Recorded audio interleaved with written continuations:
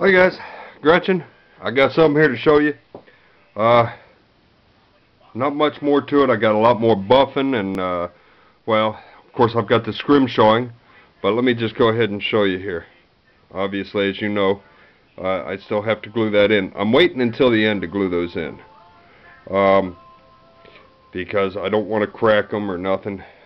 But this is what I wanted to show you. So there you go. That is complete. And what a job. Kind of a nightmare, really. I still have to do some more polishing.